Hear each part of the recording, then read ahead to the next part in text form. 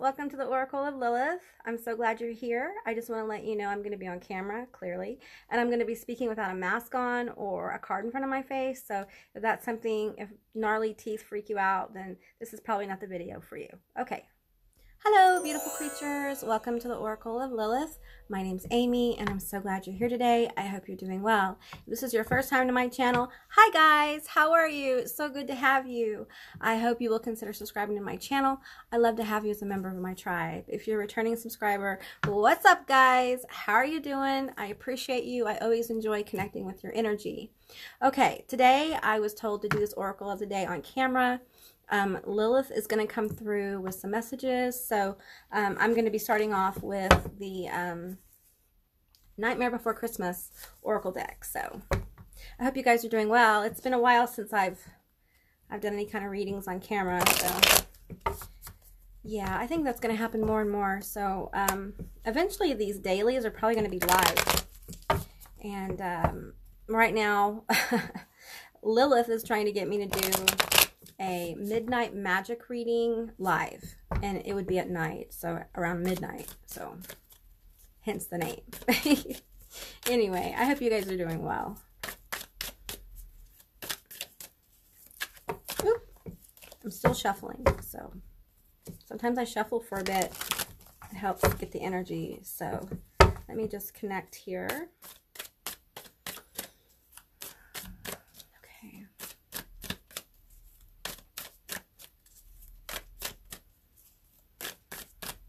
All right. Lilith, what do we want to say? What do you want to say? Okay.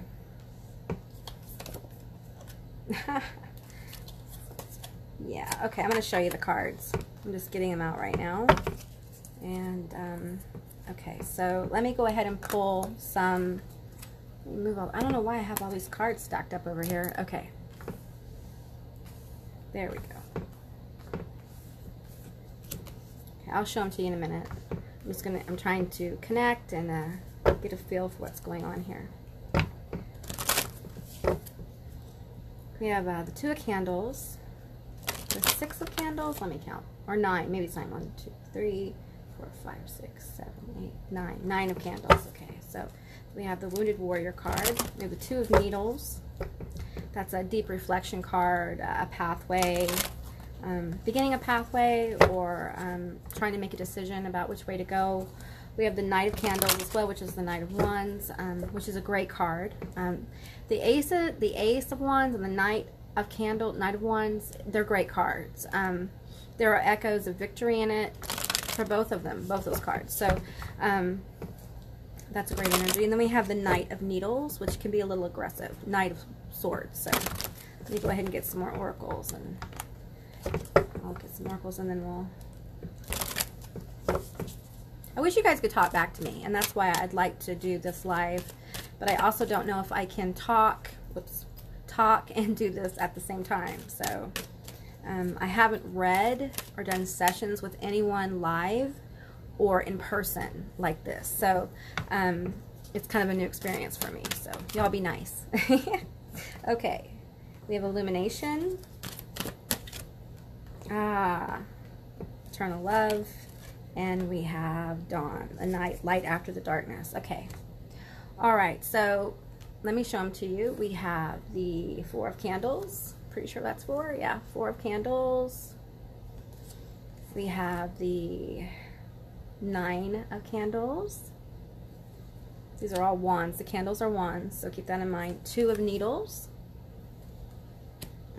and we have the Knight of Candles, and we have the Knight of Needles, which honestly, there is a devil card in the Nightmare Before Christmas. I think it's Oogie Boogie, but this card, to me, I mean, clearly it's the devil, right? So I pick up on that energy with this particular deck. So we have Illumination, the Skull of Light. We have Eternal Love.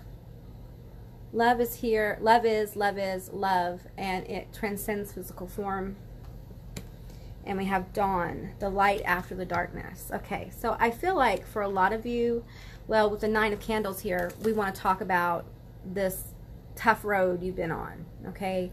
For many of you, this has not been easy to get to this point where you're the wounded warrior. You know, it also means that you may be a little hypervigilant in the fact that you're ready to go again if necessary. You're beaten, you're battered, but you're up for it again. So that's good. That's perseverance. That is you're keeping on the path regardless of what obstacles come your way, and that's a beautiful energy to have, but it's not easy. And we know this. We know it's not easy. So that's what this is about. This is about the fact that getting to this card means you've been illuminated in some kind of way. There's been some kind of awareness that's helped you get over your hump, your obstacles. So for many of you, you're in motion towards the Nine of Wands. You're in motion towards being the wounded warrior, and it can be a challenge. I keep being pulled to the challenges here, and it seems like what happens is there is a shift. There is a moment where you become aware of something in your reality, something probably very close to you. It may be at work or the work you do. There's some kind of awareness. There's something that you need to be doing. Oh man, there's something that you need to be doing that you're not okay with doing. It's not anything bad. It's not anything that's going to hurt you. It just makes you uncomfortable. Let me tell you something. The power of being uncomfortable cannot even be compared. When you get uncomfortable, it means you're changing your reality. And when you get into an uncomfortable place where, I'm not talking about like toxic or painful or hurtful. I'm talking about a place where you're being pushed or encouraged to do things that you don't really want to do because it makes you face some kind of fear about yourself or about other people. I feel like for some of you, it's about a fear of being judged either at work or, you know, I'm seeing for some of you on your review. For some of you, it's being judged by others. And maybe you've put yourself out there and you're continually being judged and not getting the response that you want. And I feel like it's coming, okay? It's coming. The challenge is to keep going, not give up, keep going. If you fell off the horse, get back on it, okay? Because there's more coming and it's going to be really good here. Yeah, and I feel like the Four of Candles, the Four of Wands is about happiness. This is about being content. It's about a happy moment. For some of you, and this is interesting, I feel like there is a major opportunity coming. It is a major opportunity, and it's going to make you so happy. It could be a shift in your job. For some of you, this is love. This is someone who's going to want the Four of Wands with you, which means they're going to want probably to marry you. They're going to want like a happy moment of celebration with you, okay? For some of you, and I usually don't, this is like about having family. Like maybe you're you want to get pregnant or have a baby with somebody, and it's coming. Stay the course, do the work. You know, it's hard work making babies, so you know. Anyway, we have the Two of Needles here. So I feel like for a lot of you, this thing that you are wanting to do or maybe scared to do, it may be going towards a person, it may be reaching out to them, it may be applying for a job, it may be putting your book out there to like agents and things like that. I'm getting a lot of different things. So and you're being guided to take a moment, because what's going to happen is take a moment and self-reflect on the people in your life who have encouraged you, the people that haven't. The reason why you have these fears, where are they coming from? Are they based in any kind of reality? Or is this just the product of programming from, you know, learning you're not good enough, or you're not talented enough, or some kind of shattering of a self-image that I feel like most of you are healing from? That's kind of where this energy from the Nine of Wands is coming from. You know, you've healed from it to a degree, but there's just this little nudge you need, and that's what this is today. This is your nudge, okay? So take a moment and reflect. Take a moment, get quiet. I know it's not fun to get quiet sometimes. Breathe in and out. Engage in listening to your environment. Connect with, like, if you hear birds, connect with the wind, connect with your air conditioner, like my air conditioner is going right now. It helps you get in the moment when you connect with what's going on around you. And then you can really take a moment, another moment, and you can reflect on the people who have supported you.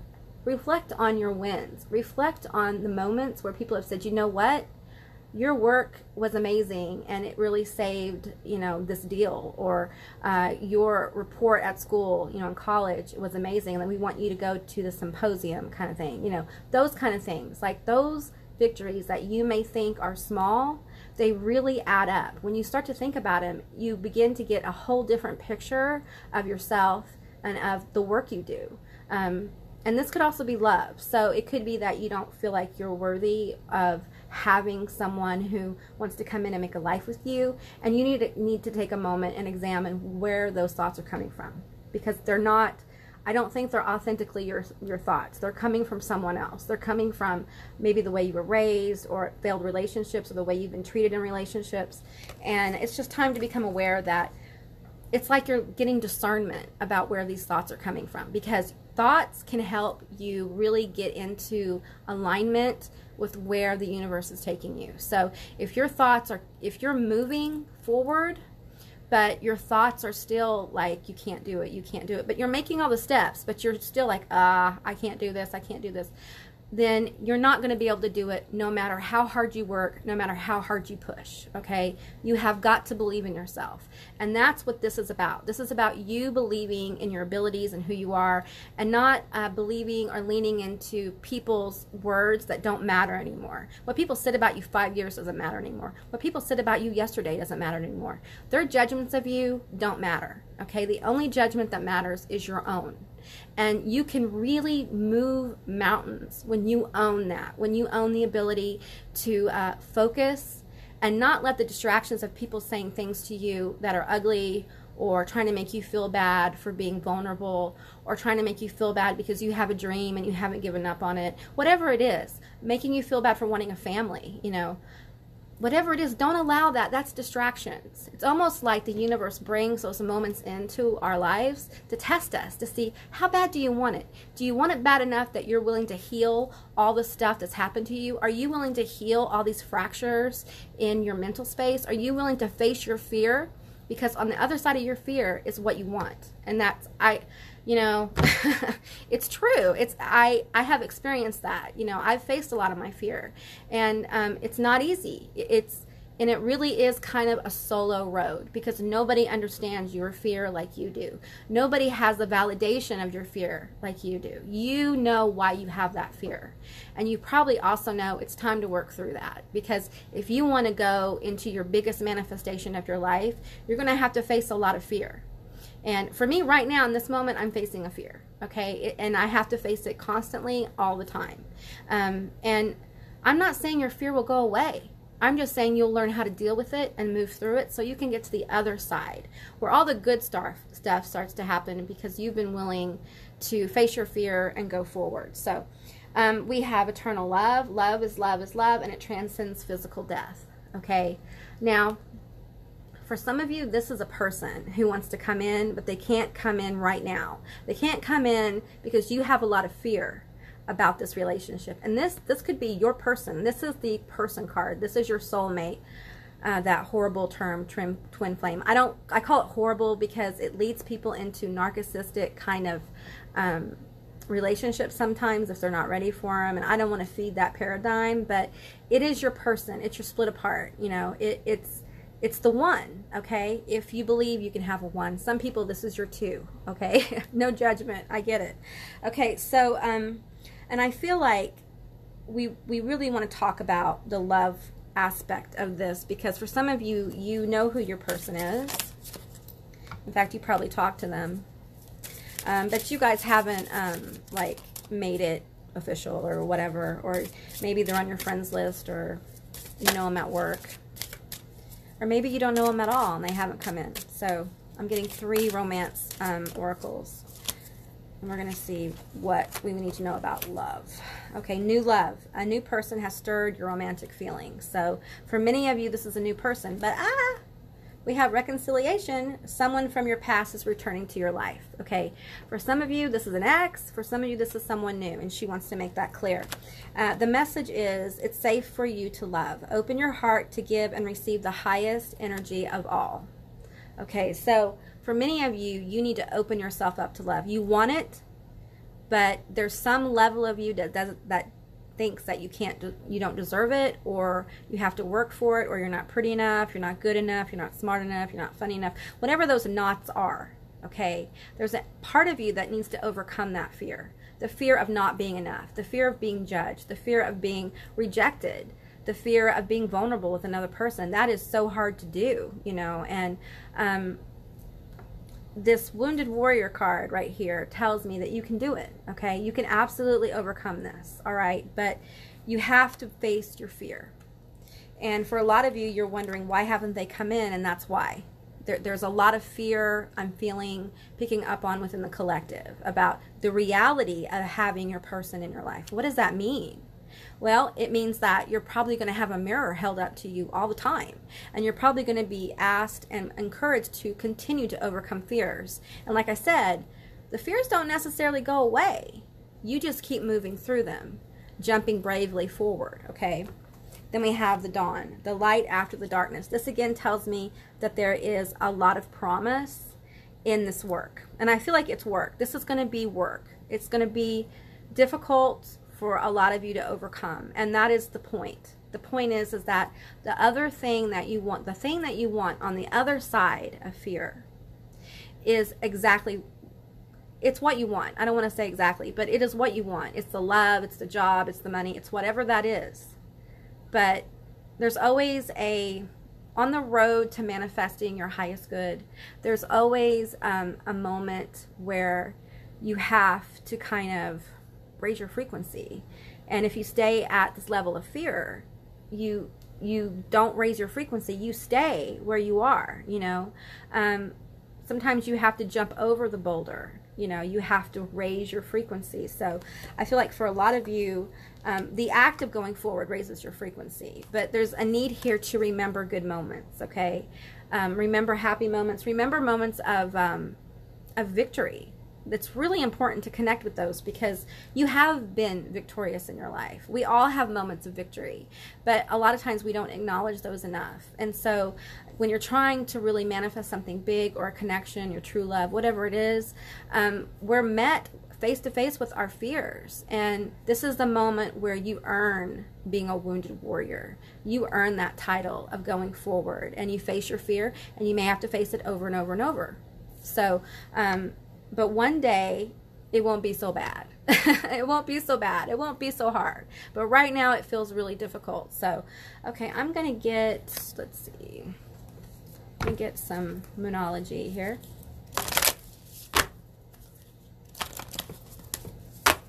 It's difficult. I know it is. But you can do it. There's really good cards here. The dawn after the darkness. That Four of Wands is about happiness. It's safe to love. It's safe for you to face your fear about love, about your job, whatever it is. It's safe for you to face it, okay? Nothing horrible is going to happen. In fact, something wonderful is going to happen. You're going to find out how courageous you are, and you're going to find out how worthy you are, and you're going to find out how talented you are. That's what's on the other side. That's a gift, to know that and be able to put it out in the world, because it will add an air of confidence to you and to how you present yourself. And then before you know it, you're walking into your manifestation, okay? Time to give rather than take. So be charitable, be kind. The energy is gaining momentum. Okay, so here's kind of a principle that I found to be true, okay? When I give to others, and I'm not talking about giving because you have to. Give because you want to. Something magical happens, and it's as if your life starts to align and you start to see it. And your manifestations kind of pick up. Your synchronicities pick up because you're giving freely from yourself without any, you know, motivation or motive. You know what I mean? Like ulterior motive. So it's always a good thing. And you'll know you're speeding up because life will tell you, the universe will tell you, your synchronicities will pick up, and they'll be odd ones. You know, they won't be like you can just discount it. It'll be something like, oh man, wow, that's so weird. What does that mean? You know? Okay. And then we have be bold and make the first move. So whatever it is that you're being called to do, the guidance here is to do it. Okay, if it is something that's safe, and I mean physically safe, mentally safe, if it's logical, you know, if you're being told to, you know, do something illogical, don't do it. But if it's safe, it's logical, and it just has to do with you overcoming something about yourself, some kind of fear, then do it. Just do it. Just hold your breath and do it. I remember I did a live the first part of July, and I didn't wake up that morning knowing I was going to do it. I just got up and I did it.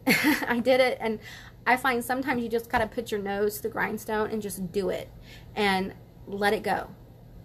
And you'll be called to do it again, but next time you may not feel so bad about it. So, in fact, I think you're going to feel really good about facing your fear. There's a sense of accomplishment and celebration that happens when we begin to face our fears, okay? So, and I feel that's what's coming in for you guys. So, all right, I hope this resonated. If it did or it didn't, please leave me a comment in the comment section down below. I would love to hear from you guys. I hope you have a beautiful day, and I will see you next time. Bye, guys.